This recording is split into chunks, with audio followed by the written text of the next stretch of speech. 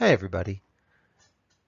The focus of this lesson today will be Renaissance humanism and art, essentially the intellectual developments of the Italian Renaissance. The objectives are to explain how the revival of classical texts contributed to the development of the Renaissance in Italy, the political, intellectual, and cultural effects of the Italian Renaissance, and how Renaissance ideas were developed, maintained, and changed as the Renaissance spread to Northern Europe. So I want to start out first of all with one of the important key concepts is that a revival of classical texts led to new methods of scholarship and new values in both society and religion. And so I want to kind of highlight for this lesson, we want to talk about the classical texts. They are the texts written by the ancient Greeks and Romans, and this new interest that developed in the late 13 and early 1400s in these texts are going to lead to new methods of study, new universities, and an emphasis on the liberal arts and so forth. So with that said, I want to talk about the general ideas. First of all, the scholars that studied these works were known as humanists. And Renaissance thought embodied this approach. Humanism entailed the synthesis of classical literary forms into the educational system. And once again, we know responsible for the recovery and interpretation of these classical texts. Many of the humanists tried to copy this ancient Roman lifestyle, and the most notable example is Petrarch. Petrarch is generally known as the father of humanism, and as this father of humanism, he upheld the Roman rhetoric person. Cicero is an ideal for poets and orators, and he strived for this lifestyle. He was really, the word Renaissance wasn't actually used until I think the 1800s, but he was one of the first of that era that actually said we are living in something different. This is a new era. Like I said, he tried to dress and act the part, and he's most known for his the invention of what we call the sonnet, this literary form of a poem, and he often wrote about supposedly his love Laura, who died during the plague, kind of reflecting the influence of the plague on Renaissance Italy. In addition, one of the ideals of humanism is philology. And as we talk a little bit about philology and what philology is, first of all, let's talk what it's not. It's not philosophy. That's not a typo in the word, but rather philology itself is it's what I would call the study of words, and the idea of looking at that. And so our best example for philology would be the example of Lorenzo Valla. This is a good example. So there was a document called the Donation of Constantine that the Catholic Church used to actually show that the papacy had claims to secular authority in Italy. And it was supposedly signed by Constantine, Roman emperor during the 300s. Lorenzo Valla, utilizing the study of philology, proved that this donation to Constantine was a forgery. And the way he was able to do that was some of the words that were in this donation to Constantine weren't in existence in the 300s. I think words such as fief and serf that didn't exist. And so once again, another good example of these, new ways of studying, new ways of learning things. Another big emphasis of the Renaissance humanists were individualism. And Renaissance, this was a change from medieval work. So medieval philosophy prior to humanism was something called scholasticism. And scholasticism was generally trying to reconcile faith and reasoning, but if it seemed as if the reasoning didn't match the faith, then they had to redo the reasoning. Okay. Renaissance humanists were not anti-church. They were just more secular. And so they do focus more on this individualism, more concerned with the present world, worldly achievements. And once again, we see this focus on the humanities because of that as well. Another characteristic is, of course, as I said earlier, secularism. The worldly achievements that are going on. And once again, I do need to reemphasize this was not an anti-religious movement, but it was just a different form of study. And give you kind of an example, another example of that is the humanist writer Pico della Mirandola. He believed there was really no limits to what humans could accomplish, that humans could do more. And Renaissance people, were more concerned with money and pleasure. Valla wrote another tract called On Pleasure, which defended the pleasure of the senses as the highest good. And some of you may have heard of Boccaccio. His name has been more recent because of the pandemic. But in Boccaccio's Decameron, he portrayed an acquisitive and worldly society in reaction to the Black Death.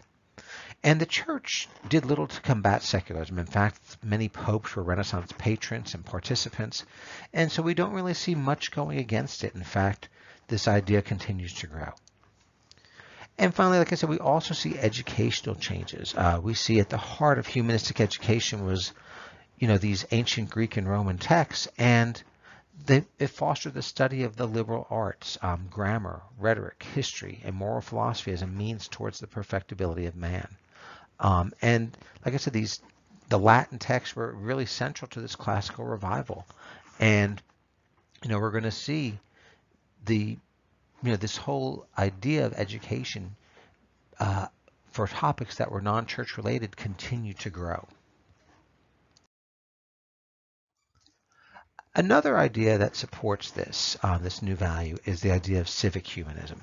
And Renaissance humanists endorsed this notion. New values were applied to resolving social and political problems. And so one of the better examples that I want to talk about is that of Castiglione. And so this whole idea of civic humanism, these new secular, political, and individual behavior guiding these problems, is best expressed in Castiglione's The Courtier, as well as Machiavelli's The Prince. Castiglione wrote the Book of the Courtier in 1528, and it essentially defined the qualities necessary for the successful members of the ruling elite. In many respects, it combined both etiquette and political science. The most famous work, of course, is Machiavelli's The Prince, and this really laid the foundation for the realistic ruler. And so The Prince, what it is, first of all, it's a book that's been interpreted as a blueprint for power politics without regard to public benefit, a guide for political leaders who sought to acquire and maintain power. And it's known for separating ethics from politics. I believe that politicians should manipulate people and really use any means to gain power. In fact, the slogan, "the ends justifies the means," is often used to describe the prince. Machiavelli himself did not advocate this amoral behavior, but this was what he viewed as working. He saw that those that removed ethics from politics were more ruthless, were more able to maintain power. And his goal in writing The Prince was actually to convince, he had been banned by the Medici for supporting a rival faction, and it was to get back in good and to convince the Medici to unite the Italian peninsula by using these methods. His model prince was the son of Pope Alexander VI, Cesare Borgia, who for a brief period had gone through central Italy, conquering with the assistance of Machiavelli and Leonardo da Vinci. And he saw Borgia as someone who knew how to remove these ethics, remove this from politics, and would be this model prince, this model ideal. And he really was hoping, like I said, it would restore Italy to its greater glory. It didn't necessarily do that, but his studies were really directly applicable to warfare, and this kind of just created more of a demand. And Machiavelli's ideas are going to continue to be the blueprint for power politics. Okay. Also central to the development of the Renaissance was the invention of the printing press. Number one, 1450s, good date. Gutenberg's printing press spreads through Europe, and of course the most popular book was the Bible. On the printing press, what's called the Gutenberg Bible. But it's going to have several effects. Number one, it's helped spread the Renaissance through the printed word. Number two, the growth of vernacular literature. Vernacular is one of those words you should know. It means everyday language. And so, for example, one of the earlier vernacular works was, pre-Renaissance work was Dante's Inferno. And this was written in Dante's native Tuscany or Italian rather than in Latin. And as we see an increase in vernacular literature, another pre-Renaissance work was Geoffrey Chaucer's The Canterbury Tales, written in Old English rather than Latin. And we see vernacular literature is going to contribute to the development of national cultures, rather than Latin being the only language people can learn. And now people can learn in Italian, English, French, and so forth. Moving on to the arts, and another key concept to understand, visual arts based on the ideas of the Renaissance promoted personal, political, and religious goals. And so I want to speak a little bit about some of these arts and these ideas. So first off, princes and popes often commissioned works based on classical styles employing geometric perspective. Geometry was important, this new three-dimensionality. If you ever look at some of the old medieval works, they almost look animated, whereas the Renaissance works tend to show more three-dimensionality, this better perspective as well. And it's really important to understand that these were commissioned. Leonardo da Vinci, Michelangelo, Raphael, they were not starving artists. They were paid big bucks for the work they did. And so they based these ideas on these works. That's why even though they're based on classical styles, which I'll talk about in a minute, many of the works themselves were religious because of the influence of the Pope and the Church with the Renaissance. Okay. Also, we'll see in the Northern Renaissance, particularly human-centered naturalism, kind of in everyday life, and portraiture, which is also going to become important. The glorification of individuals, once again related to that Renaissance theme of individualism, as leaders commission portraits of themselves. And then we'll also see classical styles that, others with this geometric perspective, such as the architectural works. And so I want to show just two examples of domes that were created during the Renaissance. One of the earliest examples in blueprint was Brunelleschi's dome, built at the Cathedral of Florence. Later on, using that as a model and going even further, was Michelangelo's dome of St. Peter's Cathedral.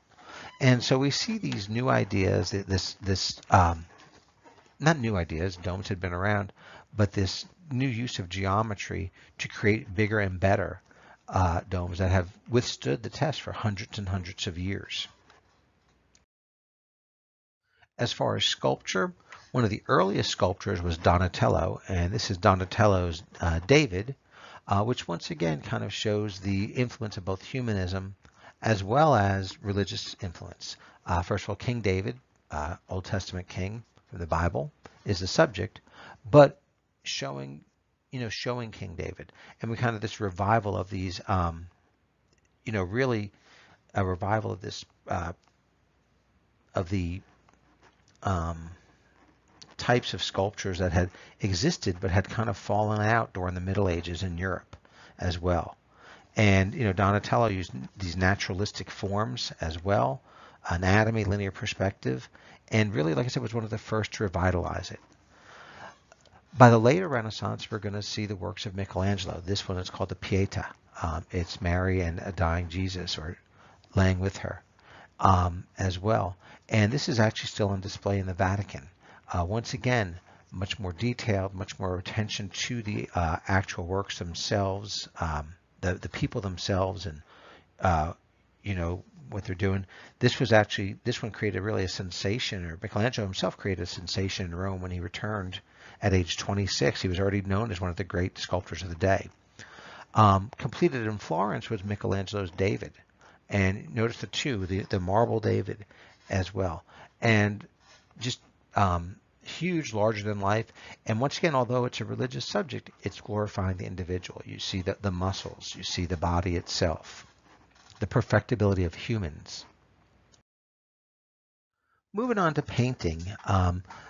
Early period was a painter named Masaccio, some of the kind of the bridge between the medieval period and the Renaissance.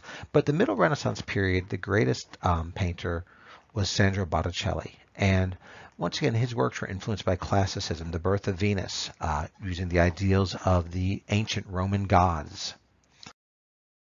The Primavera, showing some of the old mythology and so forth that went back into it. The later period, we'll see several other painters, most once again, Michelangelo, who's a sculptor, architect, and a painter. And two of the most famous Renaissance paintings, the School of Athens, the Creation of Adam on the left, and the Last Judgment on the right. Both of these are in the Sistine Chapel. And a little bit about them. Once again, religious topics, religious subjects, but once again, notice the individuality that exists within these paintings, the bodies, the formations, and so forth. If you look at the Last Judgment to the right, all the different unique people. And the same thing even if you look at Michelangelo, the Creation of Adam to the left. Side note, a little fun about the Creation of Adam. there was a cardinal in particular who harassed Michelangelo. I think at one point he commissioned some works for Michelangelo and never paid him, and did not like that Michelangelo had painted naked people in his paintings, and was forcing him to cover up some of those people. And Michelangelo often would draw people's faces into his paintings, and he actually drew that person somewhere over here descending into hell. But kind of a nice little payback to that cardinal for giving him such a hard time.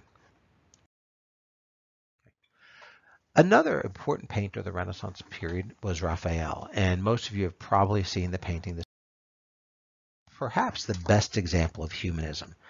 You have the ancient Greek philosophers, these ideals, once again very individualized. And if you look at the whole picture, you see here, it seems, you have a harder time differentiating just how complex this work is. But if you look at some close-ups, here's the detail of the center. This is Plato and Aristotle. Go back, and you can see that in the main painting.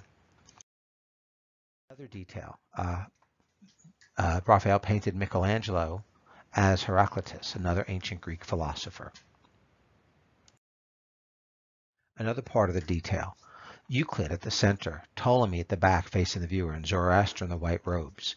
And you can see each of these people painted as individuals. Like I said, medieval artwork, generally they were almost like anonymous people in the background. But even these background, not as important figures as Plato and Aristotle still continue to show they still continue to show who. Here's another one of Pythagoras and Parmenides. And then finally, I want to conclude with Leonardo da Vinci. And, where it said, Michelangelo was an all-around artist. He was a painter, he was a sculptor, he was an architect. Da Vinci was a little bit of everything. He's in fact what historians call the Renaissance man. He dabbled, he was an artist, he was a painter. He dabbled in science, botany. He studied anatomy. He was an engineer of sorts. And so, of course, most of us know him for his most famous painting, the Mona Lisa, over to your right, which he actually died thinking this was unfinished. He felt he had never perfected it to what exactly he wanted. A lot of mystery, of course, behind the Mona Lisa. It said that her eyes stare at you. But also he's known for the Last Supper. This is actually in a convent in Milan as well. That's still, still. And then, he studied proportions, his details of human anatomy. In fact, his ideas, this Vitruvian man, and his studies of human anatomy became really the most important work until Vesalius in the 15th century.